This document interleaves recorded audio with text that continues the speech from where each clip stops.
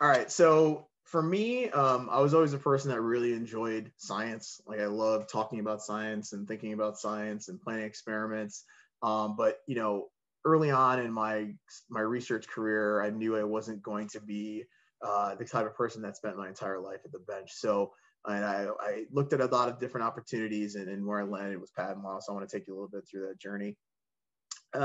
First of all, I'm from Minnesota, so I don't know if there's any other Midwesterners in the crowd out there. There's not a ton of us out here on the East Coast, but grew up in the suburbs of Minneapolis. Loved being there, but decided I needed to get away for school. So I went to the University of Illinois in Urbana-Champaign and studied biochemistry there. And my intent was to go to medical school. I was really very excited about possibly becoming a doctor, and so I studied biochem and thought about med school. And the summer after my sophomore year at Illinois, I had an opportunity to intern at Abbott Laboratories, which is now split into AbbVie and Abbott. But that was a really interesting opportunity. It's the first time I had really done full-on lab research, and so I was working in a group that was looking at making oncology drugs in the field of angiogenesis. So basically trying to stop blood vessels from going to tumors and feed them as a mechanism of treating cancer. I thought it was super interesting. I worked in a chemistry lab my first summer, and then ended up spending 2 more summers there in a biology group, sort of like testing clinical candidates. And that was super interesting. And so plans shifted a little bit. So I went from being interested in going to med school to maybe having a career in research. So again, the winding road. So then I stayed local in Illinois, and I moved on to Northwestern University to the PhD program there, and was in a lab that was looking at basically folding and unfolding of proteins by molecular machines. So it was sort of a biochem, molecular biology spin. A lot of the folks in our lab were working on mitochondrial import. So basically how the mitochondria unwinds proteins. I looked at proteasome degradation. So in order for the proteasome to degrade proteins, it has to be unfolded and pulled into the degradation machinery.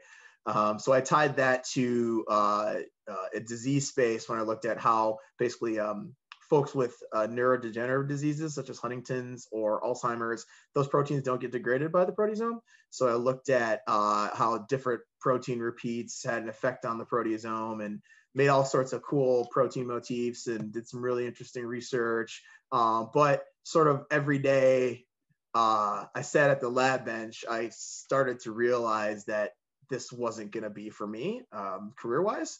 So I looked at going into medical writing. I interviewed with several consulting firms, just had a lot of opportunities in that space. But none of those things were going to be close enough to the science for me. So there was one woman in my lab, or not in my lab, but in a lab that was close to us that had gone into patent law. And she came back one time, and I was just having a chat with her over drinks, and she said, "Hey, you know what? You should probably think about checking this out. I think this would be something that you would really appreciate, something that that will continue to give you access to science, but you want it to do the lab." So I looked at jobs and ended up getting hired by a law firm in Chicago called MBHB, and worked there for a while. Started off as what's called a technical specialist. So did a lot of reviewing of scientific literature, started drafting a few patent applications, and then I went on to take the patent bar. So patent law, unlike other types of law, you can actually practice without being an attorney. You can't do courtroom work. You can't do legal opinions. You can't really advise clients, but you can practice before the Patent and Trademark Office. So you can draft patent applications. You can what's called prosecute patents. So you can argue to get patents granted. And so I did that for a few years, well, for like a year. And then after that point, I decided, if I really want this to be my career, I should probably go to law school. So I had the, best and worst time of my life going to law school at night at Chicago Kent College of Law. Did that for about 3.5 years while practicing as a patent agent at MBHB. And so that to me ended up being, I think, a pretty good decision because I got to continue to get better at being a patent attorney while, still going to school. I didn't have to take the break. So after I finished, then I went back to MBHB and stayed on there, represented various clients, Sanofi, Amgen, BMS. Interestingly, Penn State was one of our clients, a few other universities, and got some really good experience doing patent law. And I'll talk a little bit about what that means a little bit more in the talk. But doing patent law and getting an opportunity to interact with clients, but still it felt like I was too far away from the science. Because when you're at a law firm, you get a lot of interesting projects and they say, hey, think about this disclosure. How would we get patent claims for this, et cetera? And then it goes back to the company and like seemingly goes into a black box. I mean, you really have no idea how important that research is. Is it something that's critical to the pipeline of the company? There just wasn't a lot of like access. Additionally, the law firm lifestyle is everything you see it is on TV. It's working crazy hours. It's being at the beck and call of the partners at all times. And for me at that point, I had two little kids. I had I'd been there for about 3 years as an attorney, so 7 years total. So I had a 4-year-old and a 1-year-old, and it was just the lifestyle really wasn't that great for me. So I started looking at opportunities at companies, and what that is called going in-house. So looking at being a corporate attorney, had a couple different opportunities. And the one that resonated the best with me was here in Metro DC at AstraZeneca MedImmune, which is now just AstraZeneca. And so, landed here, been here for about 7.5 years. It's been like, I'm really enjoying doing all the interesting things in-house, and I'll dig into those a little later. But, that was sort of my crazy path to becoming a patent attorney. I don't want to say all of it was accidental, but it was just kind of like every time I got to a point where I didn't know what I was going to do, I made a decision based on what is the most interesting thing to do scientifically, right? And so I know it's difficult being in grad school sometimes where, everyone you're interacting with is in academia. So for them, the most interesting thing scientifically is to stay in academia. And that may not be the right call for everyone. And to be honest, of all of my friends, I probably have 10 really good friends who graduated all together, and none of them are in academia currently. So, and they're all having very successful careers, working either at companies or, working as, adjunct professors, or, none of them are doing like real academic research. I have another friend who's also a patent attorney, one of my best friends from school. So, there's a lot of that can be gained from the skills you learn in graduate school, critical thinking, analysis, like all of those things are very important to any career you would have, and they're super important to law. So moving on. Anyway, I'll pause. Do you have any questions at all before I move on to the next part, just about my career path or anything? Shout them out. We can practice like law school. I can just cold call people, or no, just kidding. I won't do that. I have a question. Yeah. When you were working at the firm and maybe still in your AstraZeneca, did you do mostly prosecution or litigation? So I did a little bit of both. I did, as a patent agent, obviously you can only do prosecution. So by the time I graduated from law school, I had a pretty big docket, which means like a list of cases that I'm working on, and I was managing 2 or 3 clients actually on my own. So a lot of the work I was doing was maintaining the patent portfolios for those folks. Towards the end of my time at MBHB, I did get involved in a couple of litigations. I've done more litigation in-house because the way we're staffed is that I have responsibility for a variety of programs, of pipeline programs. And so essentially, if your drug is in litigation, you're involved, right? And so one of the main drugs I have is Imfinzi, which is our non-small lung cancer and small cell lung cancer drug approved globally. And so there have been a couple litigations for that in addition to the prosecution. So I've done a little bit of both in that space. So yeah, generally, like if you have a PhD or any sort of grad degree, you're going to probably do more prosecution because you can understand the material, you can speak the language of the inventors, which is super important. And so you're going to be doing more of that type of work. But you can definitely dip your toe into litigation as well. And it's good to have both skill sets. I'm not sure if you're going to cover this later, but yeah. how was the process to get your first job? Because when you left Northwestern, you said you talked with a friend in a bar or something, and then Yeah. you applied to that company. But I think that was the short version of That everything. was the short version. That was the short version. So for me, it was really about like figuring out, okay, what do I like to do? Who do I know that's doing that? And how do I start getting information on that? So I had a couple of my good friends that had gone to business school at University of Chicago. And my brother works at Accenture. He still works there, interestingly. And so I talked to folks in consulting and said, hey, if I'm interested in this, what would be an option? So then I just applying for jobs, interviewed with Deloitte, McKinsey, BCG. And for me, again, it just wasn't the right fit. Had a couple opportunities that I didn't follow after. And then in terms of law, the conversation I had with my friend Michelle was, she was at a patent agency, said, you should think about this. And so I started just getting online, looking at law firms that were hiring technical specialists. Ended up applying to several different firms. Ended up landing at MBHB where she was, but I did apply other places as well. So I think it's a little easier now. I feel like there are more opportunities in terms of knowledge around opportunities outside of academia. And so, but I definitely think you have to. PhD programs are not designed to get you a job at the end, right? That's sort of the one fault about this. Like law school, you have on-campus interviews, and it's all set up for you to get summer internships and everything. Med school, you match and you go to your research internship, or you do all. It's like at the end you get a job. At the end of grad school, you get more school or a postdoc and writing grants, and it's just not built. It was always built for someone to academia, and that's just not feasible for everybody. So,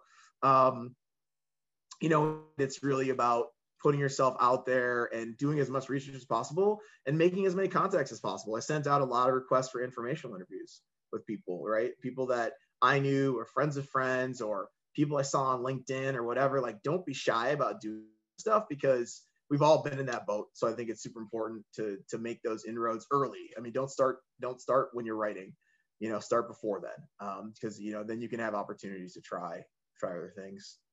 So there is a question from Shamara. She says, what additional academic preparation was required when you were applying for law school? Good question. So in order to get into law school, you have to take the LSAT. So I took LSAT prep course, studied quite a bit, but you don't need any sort of like special classes. I mean, you can go to law school with any degree. So for me, it was just about, studying for the LSAT and then taking that test. Unfortunately, the LSAT, yeah. Oh, that's interesting. That's Jerry. Good. That's good because the LSAT is rigged. It's really not a test about knowing anything. It's a test about your ability to take the test. So, as long as you, and honestly, if you come in with a PhD, like you're going to be in a different bucket of applicants. Like the LSAT score is more like just do okay. Unless you're trying to go to like an Ivy League or something. For most top tier law schools, you go to like a top 50 school. If you have a PhD, like if you do decently on the LSAT, you'll be fine. But I would say like if you intend to do it, like definitely take the time to prep for it. There's one thing that law school has taught me. It's prep for tests, LSAT, patent bar exam, like it's constant. But, taking review classes and spending the time on those, preparing for those exams is important. All right, I'll move on. Get this to work. Oh, one more question. Yep, no problem. You're welcome. All right, let's see if we get this to work. There we go. Yeah. All right. So who can tell me what a patent is? Who knows what a patent is? Anyone? No one knows what a patent is? All right. So a patent is something that gives you, yep, go ahead. No, I was just saying I know what a patent is, but it's kind of unfair. I'm in law school right now. Oh, there you go. Well, go ahead. Tell the group what a patent is. So technically it's a piece of paper where you write down or you mark someone's intellectual property with your words. It's not like someone can go to a land and measure it with a tape. So you have to use your words to define someone's IP in a piece of paper. And that's basically what it is.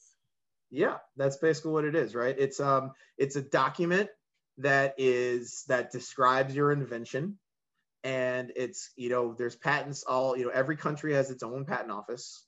Every country has its own patent law. So if you want to get a patent, you have to go through all the countries to do that. And what it is, it gives you a right to exclude, right? So a patent actually doesn't give you ownership of anything. It gives you the right to stop other people from practicing your invention. So we think of it as a sword and a shield, right? So, you know, we've got the House Lannister over here represented on the shield and the sword. So as a sword, that means if you have a patent that has IP that dominates someone else's IP, so let's say you have a method of blocking cancer or a method of treating cancer by blocking PD-L1 mediated expression, right? And someone else then has an antibody that does that. If you don't have a patent for that exact antibody, but you have a patent for the method, you can assert your patent against someone. So that's your sword, right? You can say, hey, stop doing this. I have a patent. You need to stop. The shield is when you have a patent. Say you have an antibody against PD-L1, and another company wants to make that exact antibody against PD-L1. They can't.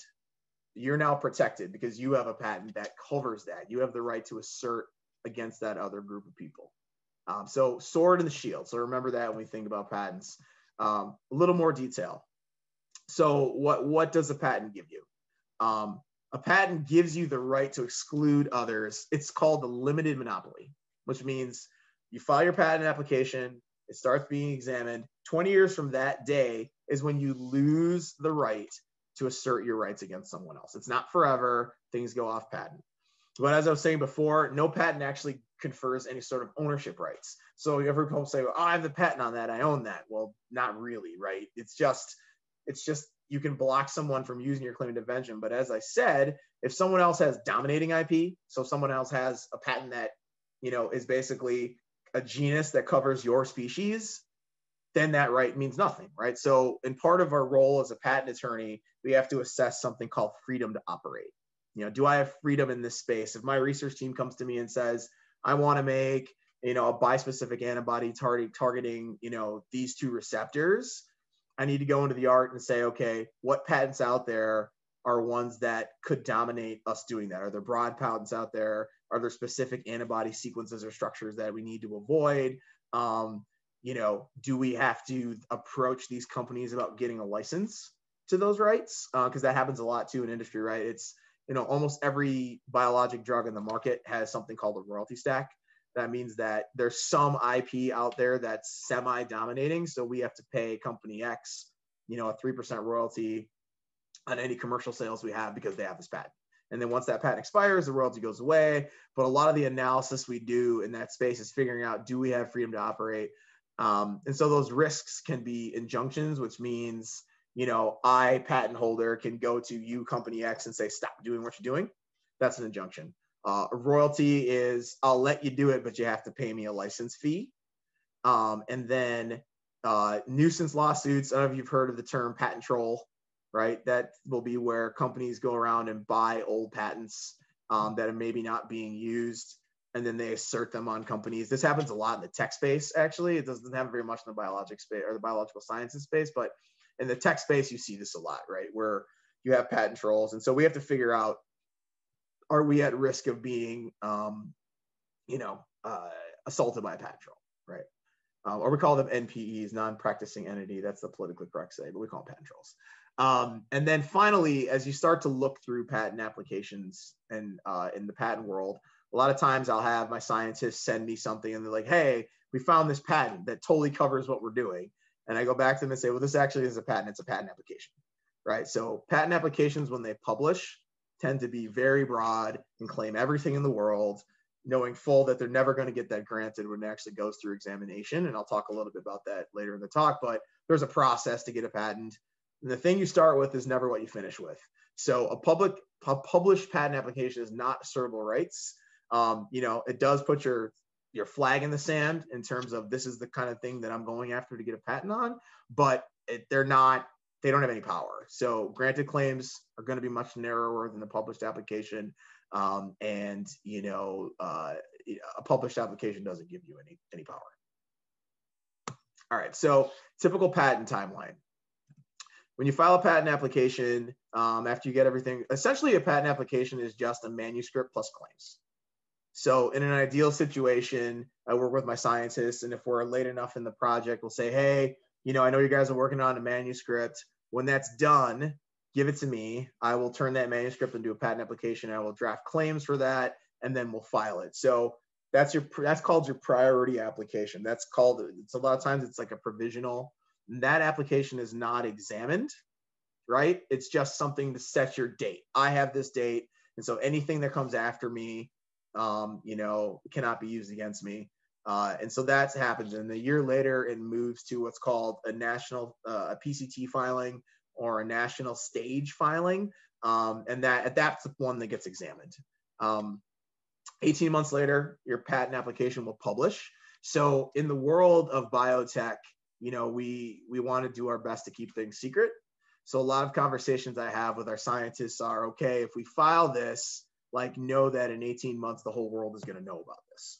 And so we think about timing. Does it make sense to go after it at this point? Do we want to wait? Do we want to have this align with a major meeting like ASCO or ESMO or AACR or something? And so this thing will publish around the same time that we're presenting the data. So we have a lot of discussions about that timing wise. After 30 months is what's called the national phase entry. So you can file in each individual patent office. Like we said, each country has its own patents. And so if we're going to sell drugs in those countries, we need to have patent protection. And so depending on what the drug is, it's the number of countries that we go into. For small molecules, which tend to be like your pills or inhaled drugs, we tend to have a much bigger filing footprint. We go into probably 60 different countries. But for biologics, there's an issue of cold chain distribution. So not every country can reliably administer all of our drugs that are injection or IV. So we have a smaller filing footprint. So let's say it's 30 countries. And so at this 30-month date, you pick which countries you want to go into. And there is an office called the PCT, the Patent Cooperation Treaty Office, and you give them the application and then they farm it out to all the different countries for you. So it's kind of a nice thing. And then, so filed throughout the world. And then, if you're lucky, after a few years of prosecution, you get your patent. And that patent is going to expire 20 years from the day it's filed. So quite often, a patent that is filed, maybe 7 or 8 years before, a patent will be filed 7 or 8 years before the drug even hits the market. And so we have to start thinking about, does it make sense? What do we think commercial projections will be? Do we think this is a viable drug? Pretty early on. So there's a lot of crystal ball gazing and a lot of working with the strategy teams at the company to figure out, does this make sense? And that's one of the reasons I like being in-house, is because you really are 100% in on the strategy and the development. So I sit on multiple research committees. I'm in research meetings all the time. 70% of my day is talking about science and not about law, which is great. So that's one of the good things about it. All right. Before I jump into basics of patent law, does anyone have any questions? Yes, there's one.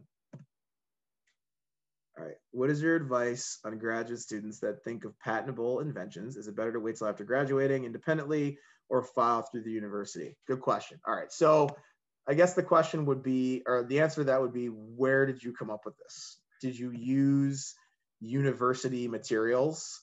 Did you do it in the lab while you were there? If you did, then the university owns it, unfortunately. I hate to bring it to you. You have to go to the tech transfer office and work with them, and you'll be an inventor, but the university owns anything you do in grad school. If you did it on your own and you didn't use university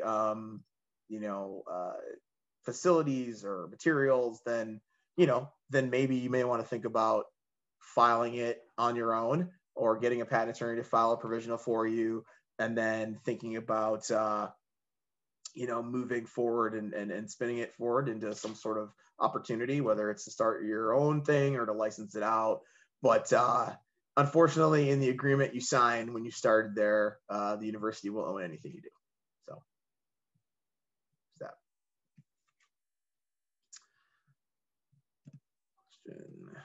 Yep, no problem. All right, so I'm going to zip through this real quick because I don't want to spend too much time on this, but there's always, in order to get a patent, you have to go through a bunch of different levels of examination. The first thing is whether your subject matter is patentable or not. In the US is this USC 101. So you can't patent the sun, you can't patent math, you can't patent a leaf off of a tree, but you can patent a drug that you use to, that you pull some sort of chemical out of the leaf and you make a drug to treat someone. That's patentable. Using solar power to drive something, or you're making a solar cell that utilizes solar, uses the sun, that's patentable, but nature is not patentable. So that's always the first step is this nature? The second piece, sorry, my computer's being goofy. The second piece is it novel? Does somebody else have the exact same thing out there? And that's, are you copying someone? So that's the second step. Did you copy someone, or is this something that's truly new?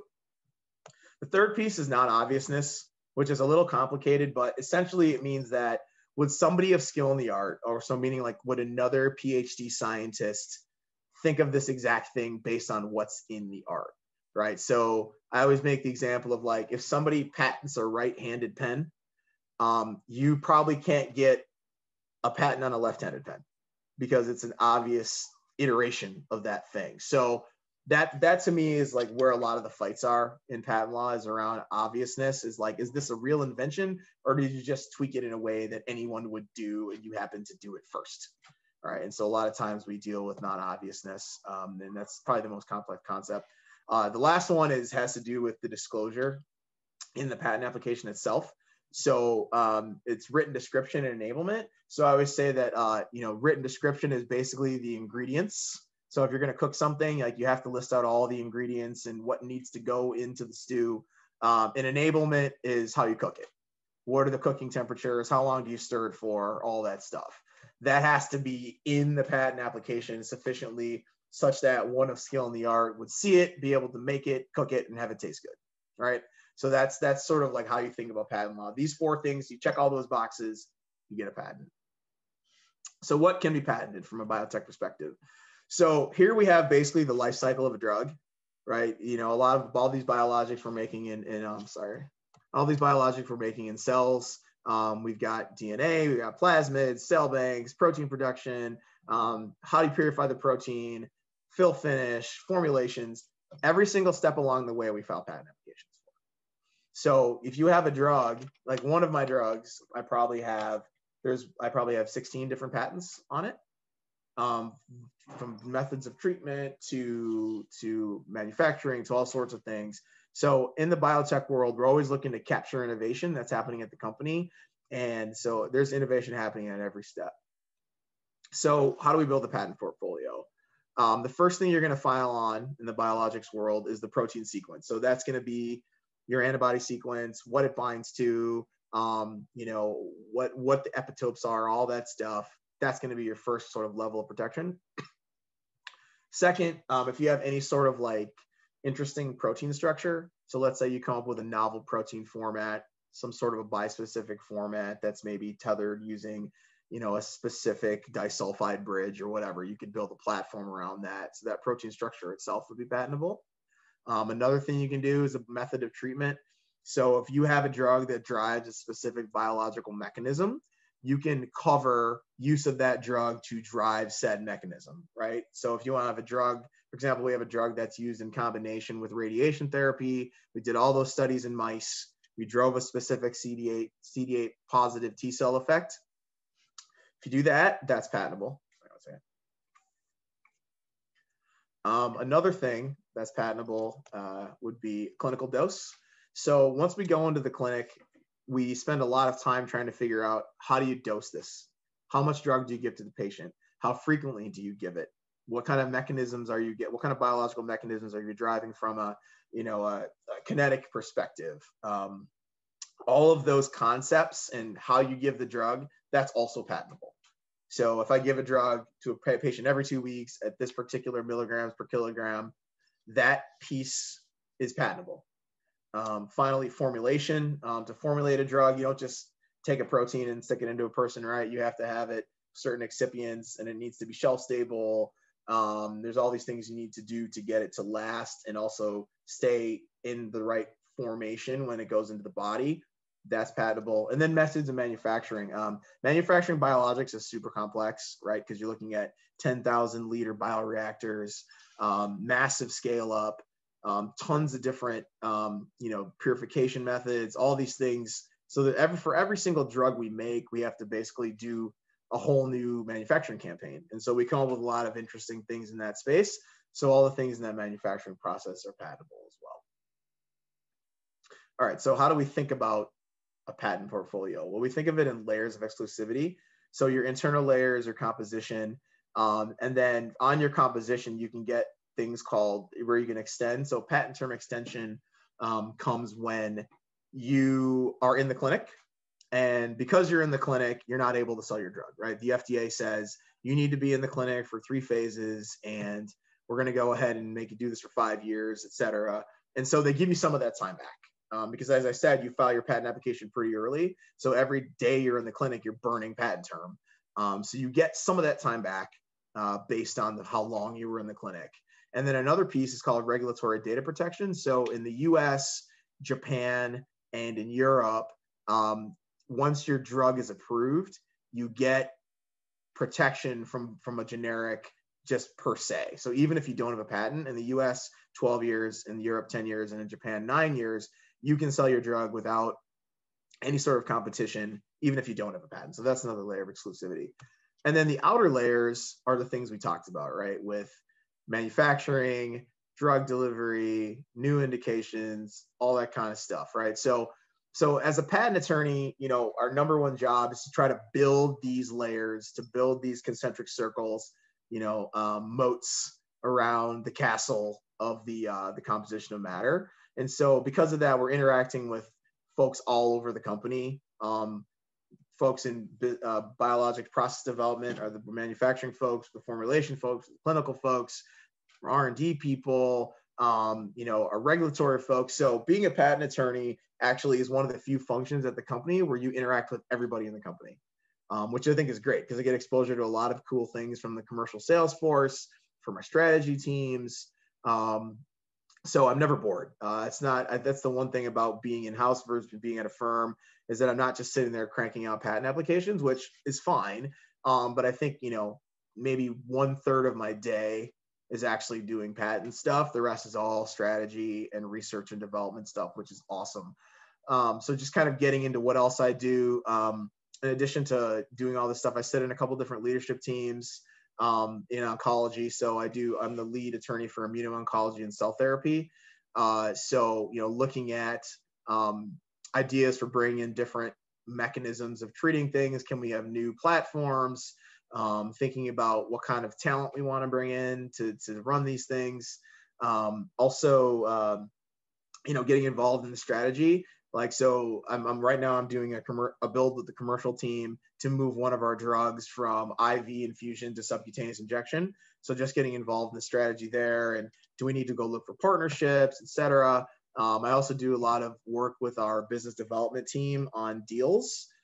So I would say at all times, I'm usually on at least a couple deals. So whether we're out licensing molecules that we no longer want, or we're in licensing molecules from other companies, or we're trying to do partnerships where it's our drug plus their drug in a clinical trial. We just recently bought Alexion, which is another company in Boston. So we had, for every kind of deal like that, we've got attorneys staffed on that. Our legal group, so we have about 75,000 employees globally, and we have about 120 attorneys globally. And they're all in different tech areas, patents, corporate, and then we have our 2 litigation teams that cover oncology and biopharm, which is basically everything but oncology.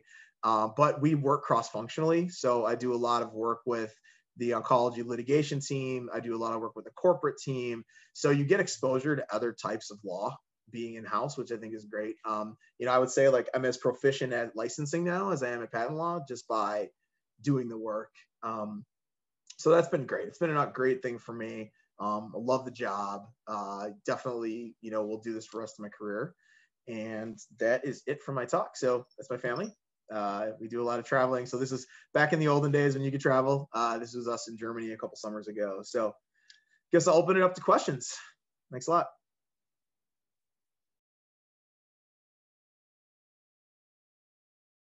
Obviously, all the foreign prosecution we use outside counsel for, but we do a lot of our own U.S. prosecution, and we have attorneys that sit in Europe as well in our group, patent attorneys. So they do the European prosecution. These days, because I have more of a supervisory role and a strategic role, a lot of my prosecution I use outside counsel for, but it's sort of a mix. I mean, I think I have a couple portfolios that I keep just because they're kind of important and I'd rather just work on them myself. But there's a good balance, I think, between outside counsel and doing it in-house. I think there's a lot of companies that only use outside counsel. Like, I don't think we'd ever go to that model, just because I do think it's important to stay sharp and understand what's happening and not lose that skill set. But in the end, you just don't have a lot of time to do it. Prosecution takes a long time. We don't do any of our own patent drafting. We send that all to outside counsel. But it's easier for me to review work that outside counsel has done and then use my time in the strategy space to help the company.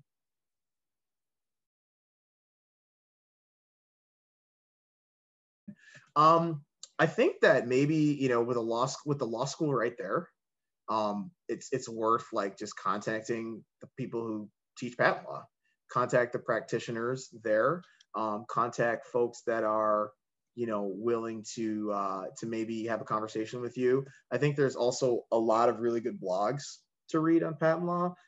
Patent Docs is one that's a good biotech patent law blog. There's Patentlio.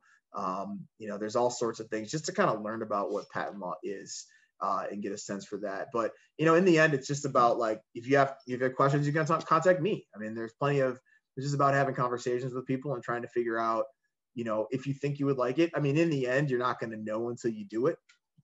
But it is definitely a career choice that I think a lot of people would like. I will tell you, if you don't like writing, you shouldn't do it because I always joke that I'm a professional typist. I'm a professional writer at this point because most of law is not Law and Order. Like we're not, 90% of lawyers never set foot in a courtroom. It's a lot of written communication, verbal negotiation. You really become an excellent writer. And I think the skills I learned in grad school, having to write manuscripts, having to do PowerPoint presentations, having to, explain science to other scientists, having to explain science to, my non-science family, like all those things, I think prep me for being a good attorney because you have to be able to communicate written and verbal. So if you don't like doing those things, then, maybe not patent law, but I think if you can get over that and you can become excellent at that skill, it's going to be beneficial.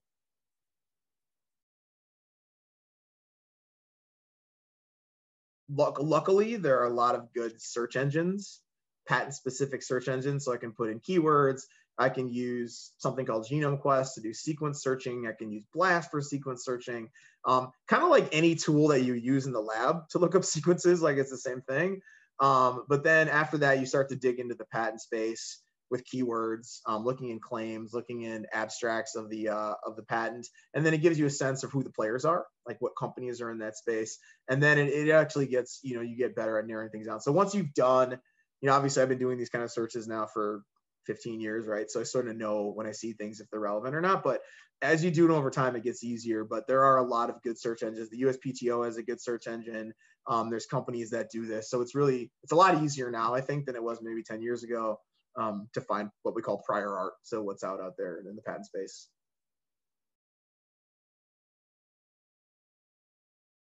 Depends. If someone, so that would be definitely cited against you, right? So if someone says, hey, it'd be really cool if we could do it this way, and then you go and do it that way, like the examiner will certainly say, this is probably obvious. But if you have differentiating data, if you have something to say like, look, yes, we get that they threw it out there, but this is not an enabling disclosure, right? Essentially, they've given you the ingredients, but they haven't told you how to cook anything.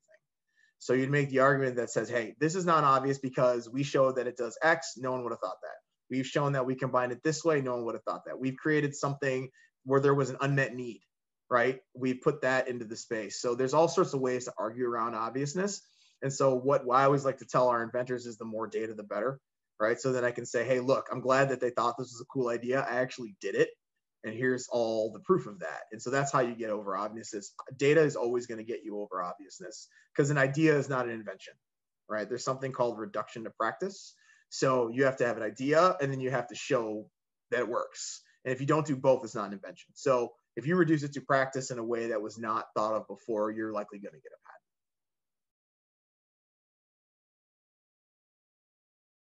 patent. If I could go to law school full time, I would have, right? But I had a family and I really thought that continuing to work was going to be better for my career. And in the end, it was, because I was all that time in law school, I was getting really good at patent law. That's 3.5 years of like doing patent law, right? So if you go straight after undergrad and go to law school, like yeah, you know law, but to be honest, like you don't know how to be a lawyer until you're a lawyer.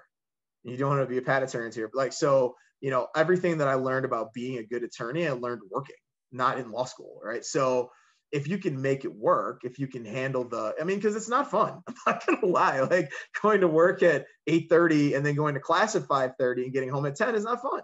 But, you know, after a while you get used to it, and there are benefits to having a salary, and, you know, and if you have a PhD, more than likely you'll get some financial compensation, you'll get some scholarship money, you know, it's good.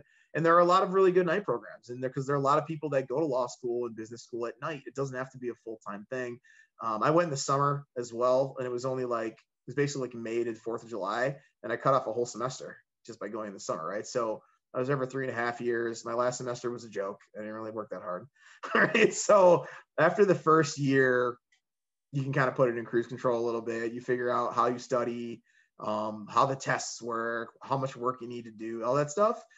So yeah, I think for me, I think the night school option is good. If you're working at a firm already, stay at that firm. That's the way to do it. I think that you don't need the PhD. Like there are people on our team, senior attorneys on our team that are awesome biologics attorneys and have master's degrees, right? I think the difference will be that you're going to have to probably pick up a lot on the job, which is fine. Like that's okay too, right? I mean, it's whatever, if you understand science, and you understand how to, in the end, if you can have a conversation with another scientist, that's the key, right? Do you understand what they're talking about? Can you look at data and be like, this is Fugazi. Like, I don't believe this, right? Do you know like what that looks like? Do you know how to plan experiments? Do you understand? If you can do all that stuff, like you don't need necessarily a PhD, right? I mean, the PhD gives you that, but you know, you could argue there are people with PhDs that still aren't good at that, right? So it doesn't matter necessarily. And I think given the experience you have, and you're doing it now, I wouldn't be that concerned with it. I think that, you know, you just have to get your foot in the door for a job. And at that point, no one cares what your resume is, to be honest. Here's another secret for those of you out there. After your first job, none of this matters.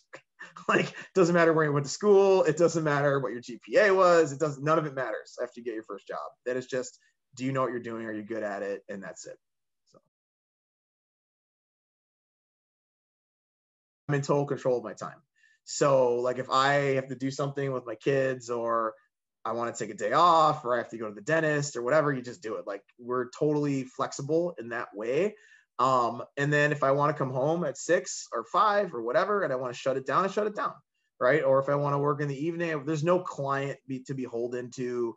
There's no like partner looking over my shoulder like that. None of that is like that. It's very much a, you know, just get your work done environment. Now there's a lot of work to be done, and I work most evenings, but you know, that's like, you know, with my laptop on watching an NBA game. It's not like sitting at my desk and like grinding. So it's different. That being said, there are certain times where like, I would say that the stress level at a firm is always about a 7, right? Whereas at in-house, it's like a 4, and then it's an 11, and it's an 11 indefinitely. And it's till this fire is out. Like, you know, I was on a deal last year where we were it was a pretty big deal, bringing in multiple molecules with a company in France. And for like about a month straight, I was on calls at 6 a.m. on Saturday, 6 a.m. on Sunday, like, because we send them back a draft. They would do it, time change. We're back on. It's noon for them. It's 6 a.m. for us. I should have just gone to Paris. I don't know why I stayed home, right? It would have been easier. Next time I'm just going to go. But, you know, those kind of things, like, you're going to have some of those, like, and it's going to be bad. But for the most part, it's a very, at least our company is very family friendly, and everyone understands that they have other lives and things going on. And also, when you're on vacation, people leave you alone. Like, doesn't happen in the firm. Like, literally, I'm gone for 2 weeks. Don't talk to me, and no one talks to you. It's great. So that's been a plus. And so I definitely think, and all my other friends that are in-house at other companies feel the same way. It's just sort of I think we all, coming from the law firm, we all wouldn't put up with not having work-life balance. So I think it's just part of the culture.